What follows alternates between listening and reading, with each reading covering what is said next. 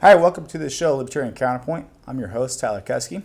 On the show, we also have James Just, who is the Vice Chair in LA County Libertarian Party, and we also have Lee Welter, who is an activist local here in Sacramento.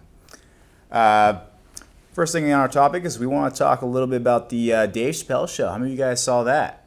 Did you see it? Yeah, we sat down. We took opportunity to watch it.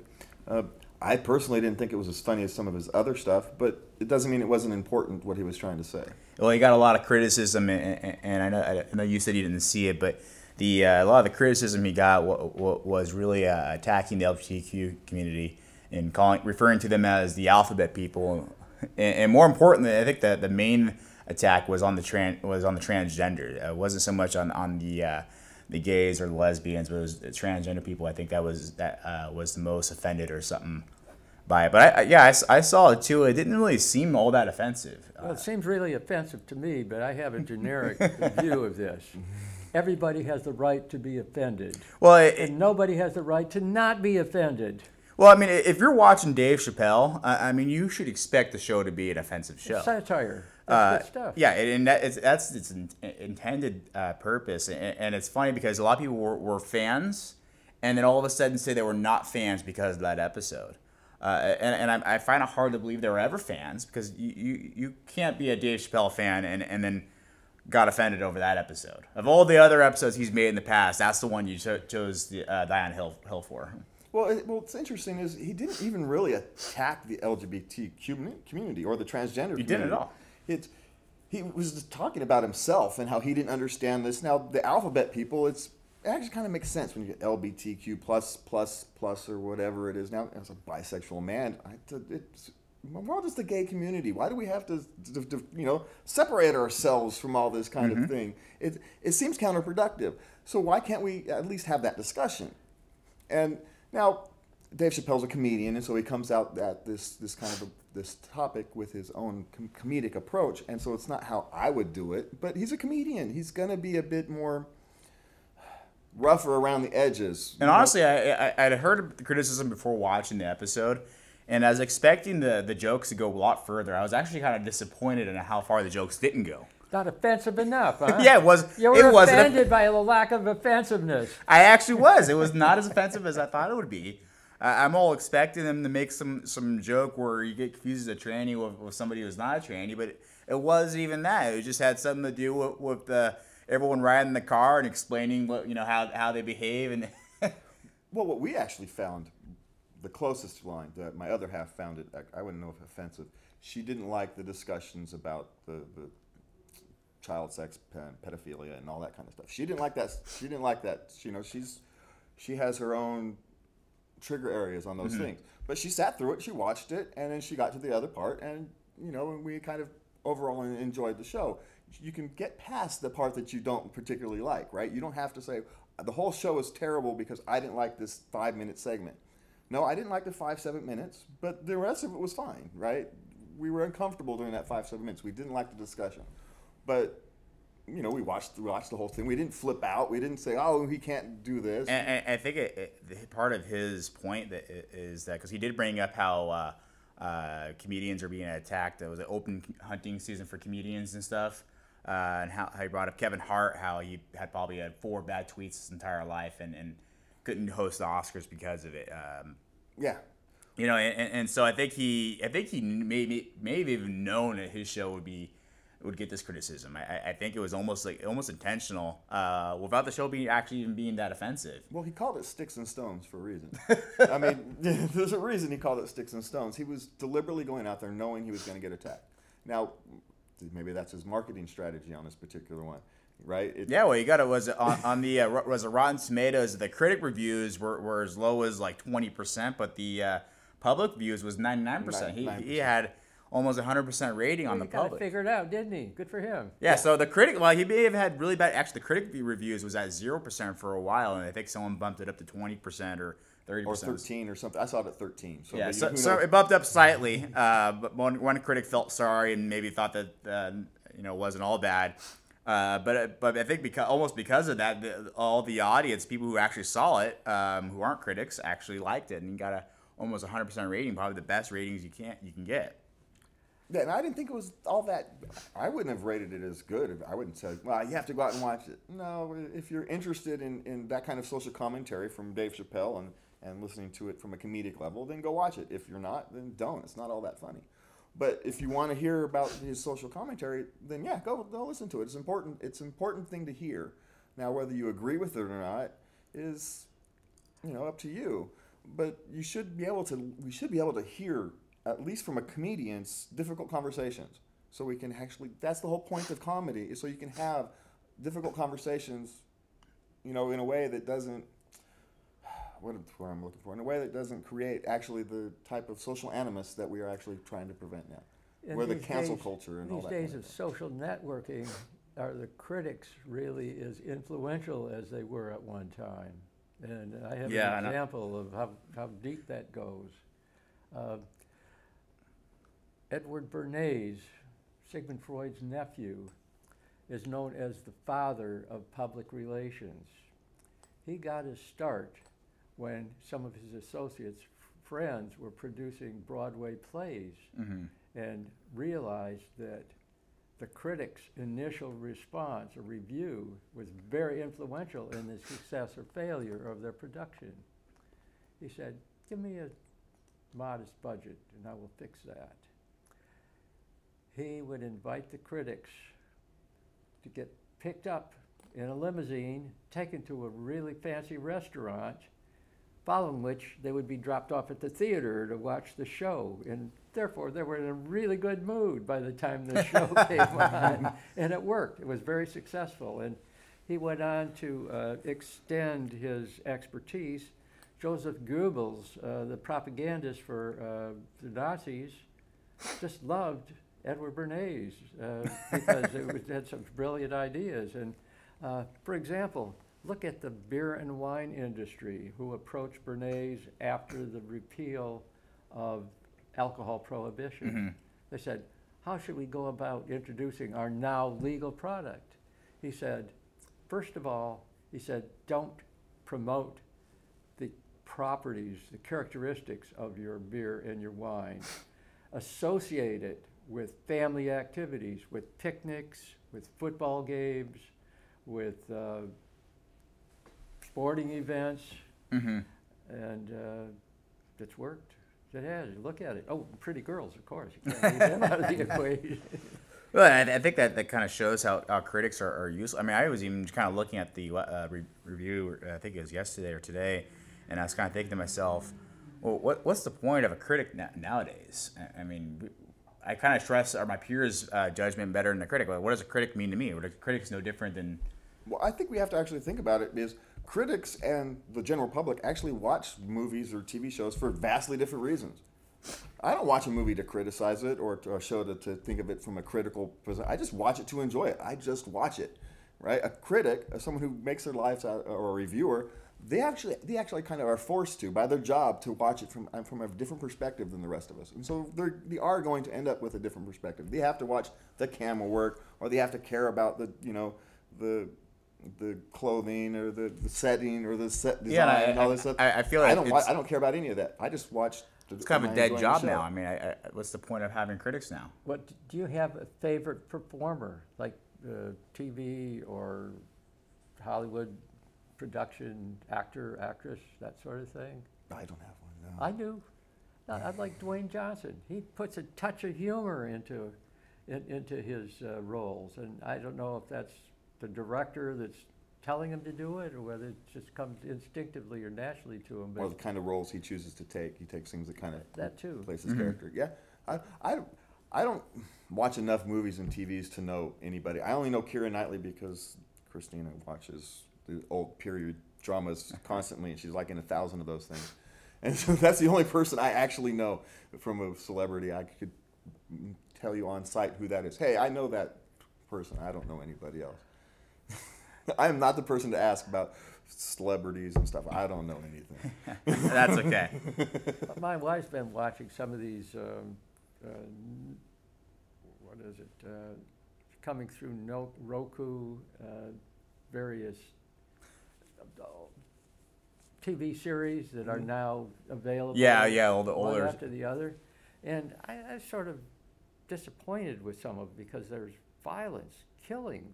In fact, in one show, what was it called, The Shooter? The guy kills 20 people in one short segment. There must have been an excuse or a reason for doing that, and I don't really like violence. But on the other hand, I can see the Dwayne Johnson thing, like what is it? Intelligence. What was it? CIA. Yeah, there was about Central Intelligence. Yes, and the James Bond things. There's a little twist of humor or. You're mixing. It's almost like a sweet and sour type thing. Yeah, exactly. Well, actually, what I've noticed, and I kind of thought maybe I'm just becoming an old curmudgeon, that movies and TV shows today are very thin. There's no depth. They tell you exactly what they are. There's no depth. You watch it. You can't go back and you think about it later. It's almost like the art has been sucked out of it, and they just kind of tell you exactly what you're supposed to think and what you're supposed to feel. And rather back in the days, you were allowed to interpret, and you could think about it for weeks on end, and you could say, hey, you could watch it again and get a whole different take on it. Yeah, I mean that might also be the due of the budget of the writers and stuff. I mean, some scripts have a lot more in depth, probably because they spent more time on it, whereas others were like, let's make a quick buck here. Yeah. I played in a couple below budget movies. I know there's no time or effort put into the script, and they actually I was on a set on a movie one time filming, and they end up changing how one of the actors dies in the movie completely because they didn't have time to film the scene. So they end up I don't even know if the actor was supposed to die. They're like, you know what, let's just kill him and make it easy and stuff. There's things that like if the person who wrote the script were to see this happening on set, they would go mad. And just ruining the whole thing. The director in post-production makes a huge difference. As part of the Access Sacramento training, we heard years ago from somebody who had a lot of experience with Hollywood movie productions.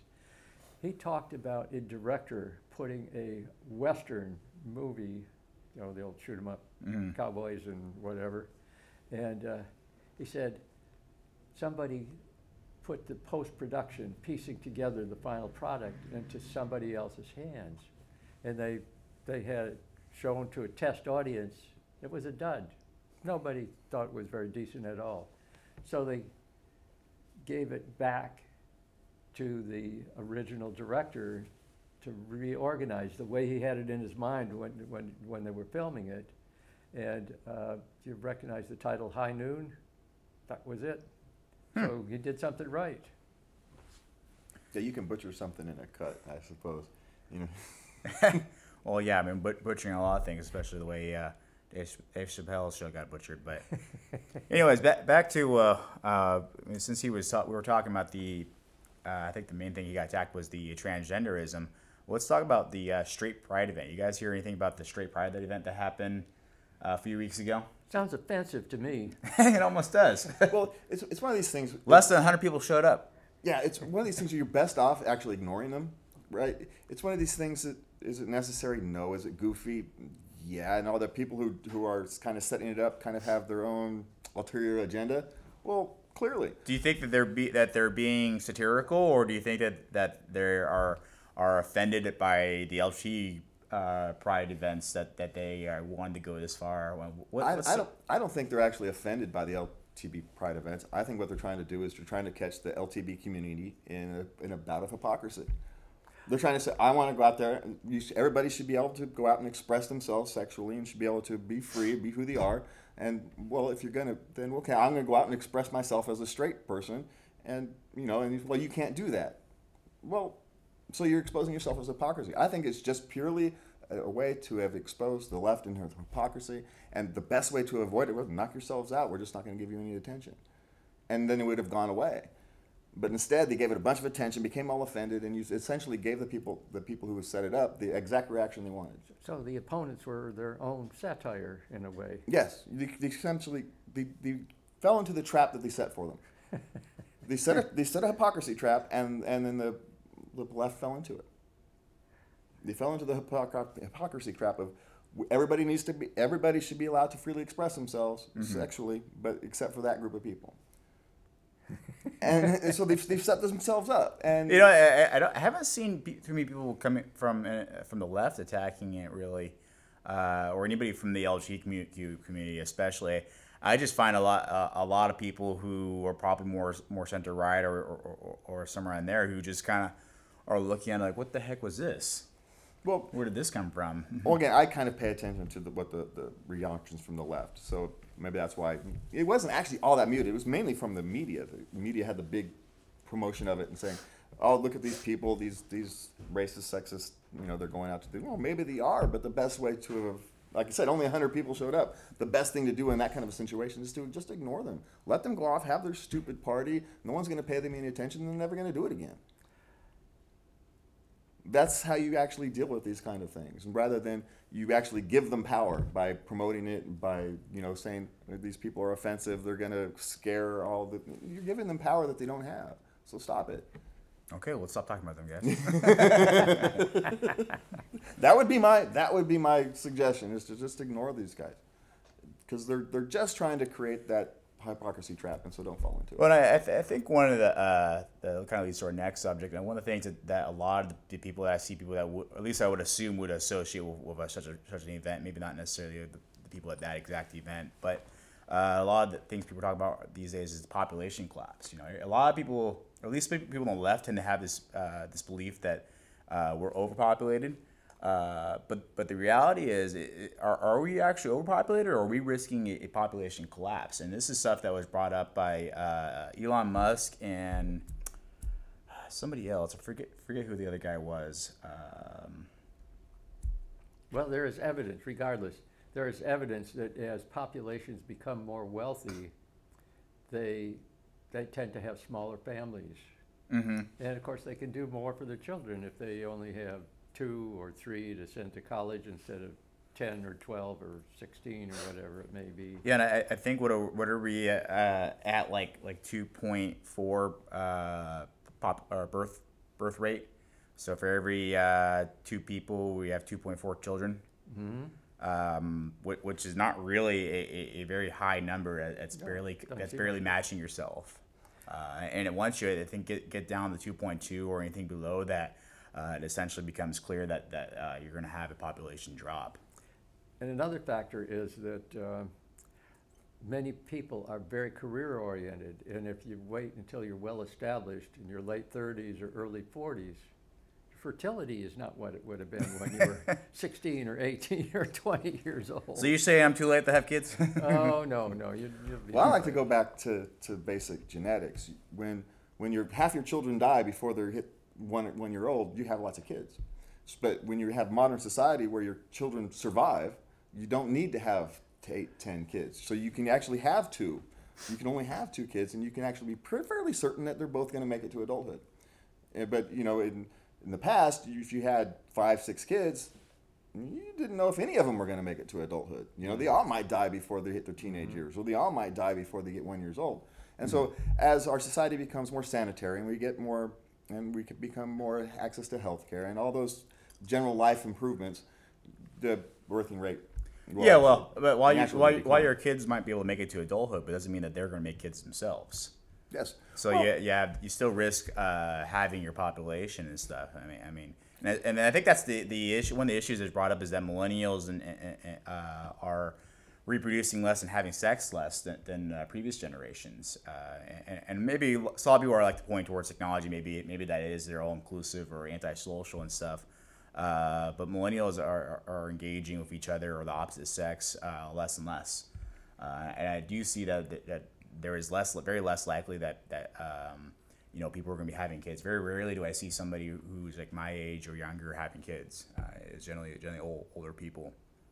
Well, I do know in Denmark they've had campaigns to do it for Denmark, where they're actually trying to get their people to go out and have sex because they're not having enough. They're not having enough children. But I also don't think that is there a government program for that? Yes, there is literally a government program where they're out encouraging people to have sex. Same thing with Japan, actually. Yeah, well, any of these countries that have an extremely low rate. But I actually don't think that overpopulation is essentially a problem or underpopulation is essentially a problem. I don't like the fear-mongering on either side. I read a study. Well, I mean, it's not necessarily a fear-mongering thing, but rather the reason why I wanted to bring it up was because I think a lot of people have this fear of overpopulation, but the reality is the reverse is true, or reverse is more likely to be true. Everyone has this perception that there's overpopulation. When reality is that we don't have overpopulation. We have populated cities. That is true. It is very true to have populated cities. But if you ever fly anywhere on an airplane, you notice that there's not very many cities. So you look out the window on flying anywhere in the U.S. Just look out the window. You'll find that majority of the world or of the U.S. is just trees, which is a good thing. Don't get me wrong. I'm not. I grew up in Pollock Pines, so I certainly love the wilderness and more than the trees. But you're looking out the window, you find mountains, trees, sand. A lot more wilderness than there are cities. There are very small pockets of cities, but that's where everyone's living at. People like to live with other people, and so that's why we have this misconception that there's plenty of room. In fact, if you look at the Middle East, where there's a lot of sand and the major productivity is pumping oil out of the ground, right? Mm-hmm. And you compare that with Israel, which took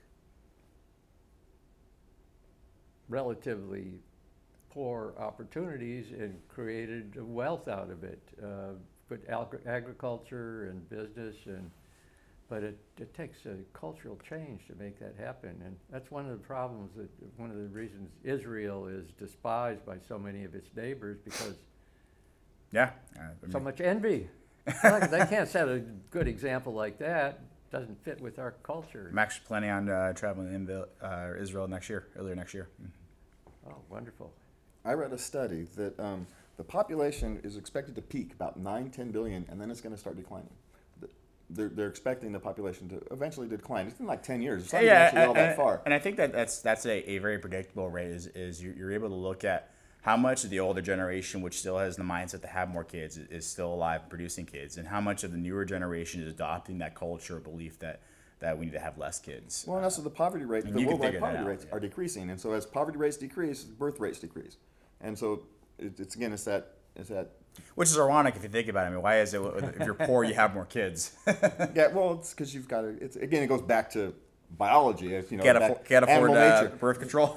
Well, no, we're still animals. We are still fundamentally animals, and so when you're bored and you've got nothing to do, you fill your time. You can't afford. Or if you're afraid that your children aren't gonna, if you're afraid that some of your children might not make it, you have more children. You need more workers to work on the family farm, right? More workers to work on the family farm. You can go back in history and look at all the various reasons why. My favorite instances comes from the old Art Linkletter show. You're not old enough to remember that, but there was a couple on the show with a huge family, 14, 15, 16 children. And Linkletter asked the husband, well, to what do you attribute the size of your family? He said, it's my wife's bad hearing. My wife's bad hearing? He said, yeah. He says, at night we get to bed, and I'd turn to my wife and ask, well, do you want to get right to sleep or what? And she'll say, what?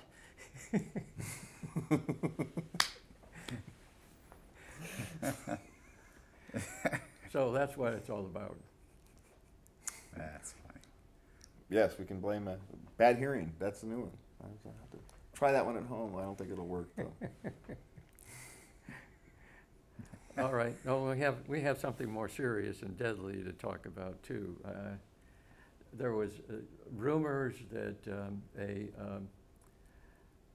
purported pedophile had involved many celebrity and political figures in his web of intrigue. And yes, that would be Jeffrey Epstein. Yes, and something happened to him. He couldn't guy, testify, could he? Couldn't afford to let him testify. I think he knew something about the Clintons. Well, he knew something about or maybe it was the Trumps, I don't know. He knew something about a lot of people. But this is one of those things where it's perfectly normal for someone in that situation actually to want to commit suicide. If you've kind of controlled everything your whole life in an evil way, and then the whole house of cards has come down on you, and you now know that there's no way out, and you've always kind of found a way out, it's perfectly natural for you to commit suicide. To want to commit suicide, but to do it with 2 cameras not working, 2 guards fell asleep, paper sheets, and you were just taken off suicide watch like 48 hours before. Something's weird. Whether it's, how do you break your neck with paper sheets? I don't understand. Sounds like a conspiracy theory to me, but maybe it was a conspiracy. Yeah, but there's so many people that want that guy dead. It could be in a prison. Somebody in the prison gang could have wanted him dead. It's almost sad that he died too soon, because just imagine if we were able to get names from someone like him. Oh, well, they have the names. They know. Well, I think there's a lot more names that they could have got out of him. So. Well, I think there's enough investigative wherewithal that they can find everybody who's involved if they choose to. And that's the question. Okay. If they choose to. Yeah, and there were the victims and people that worked in the organization might be willing to testify, or could be persuaded with enough. If we can find cold case rapists from 20 years ago based upon DNA from 23andMe that someone said that you find it out, got somehow from they can figure out how to find the Jeffrey Epstein, go through all the flight logs and the checks cases and his accountants and figure out do all that kind of stuff. They can do that if they choose. We have one you can mention that's really not quite so serious.